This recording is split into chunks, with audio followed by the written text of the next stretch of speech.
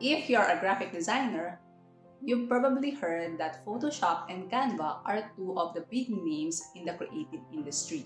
And each of these softwares have their own capabilities to design stunning artworks.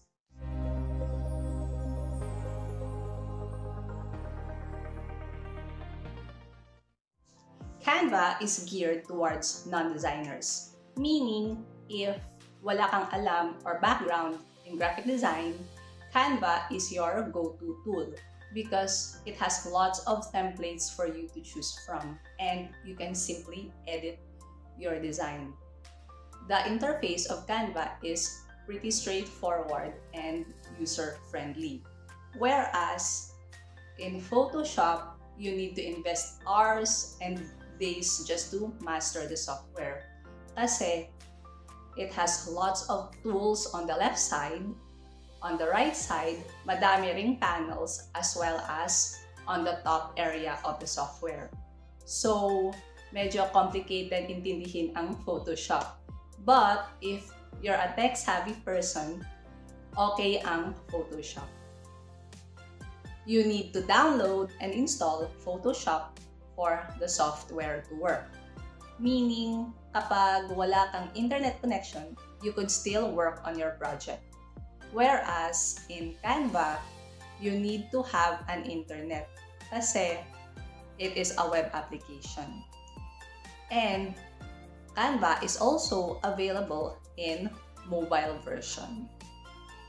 In both Photoshop and Canva, you can start designing by choosing a canvas size.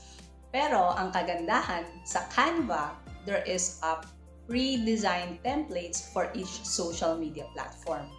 Like in YouTube, the thumbnail design is already set to 1280 by 720 pixels.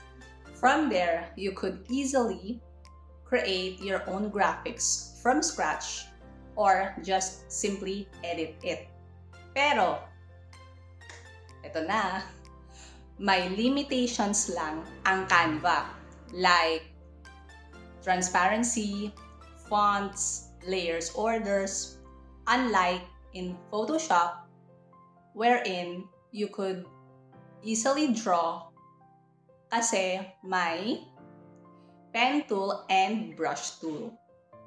Photoshop is a cutting-edge software made for designers and artists, meaning ang daming advanced design features like layers panel, wide collection of brushes, color profile management, smart objects, masking features. The list is endless.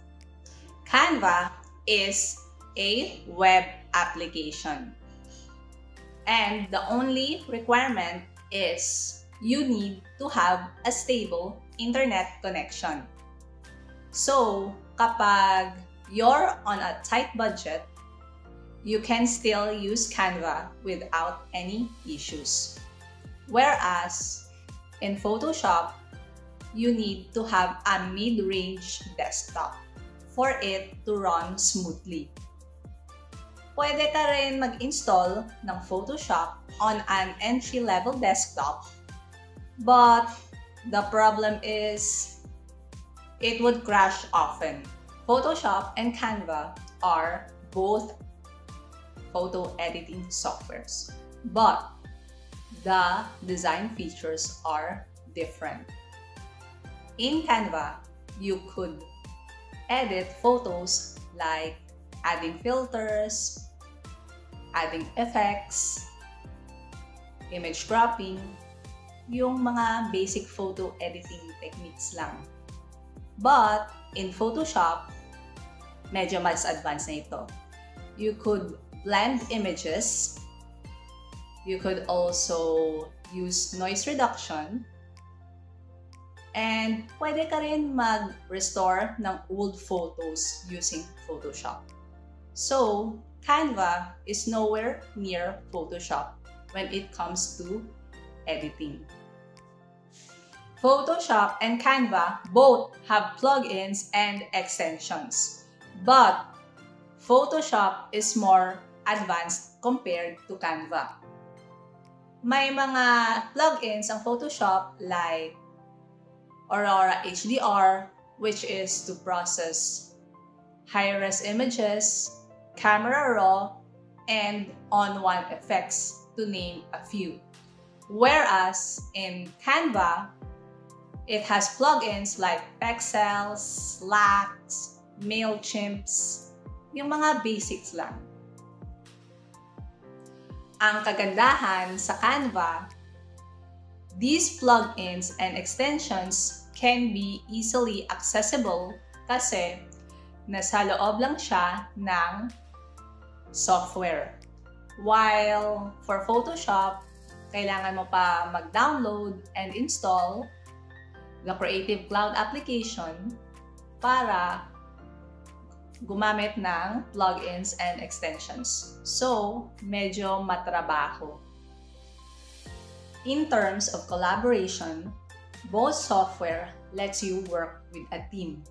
Pero ang kagandahan sa Canva is that you could work in real time along with the other team members.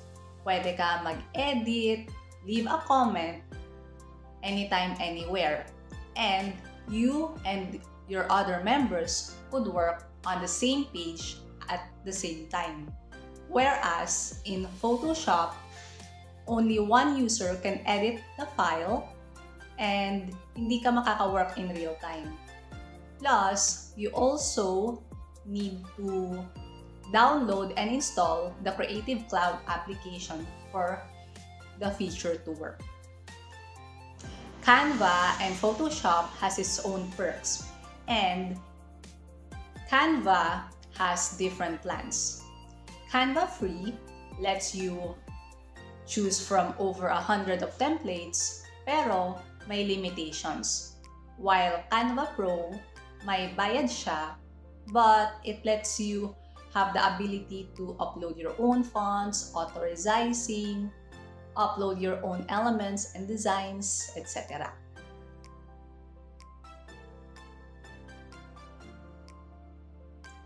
Canva Pro has a free trial of 30 days, whereas Photoshop has a free trial of 7 days, where you could test run all the design features without spending a money.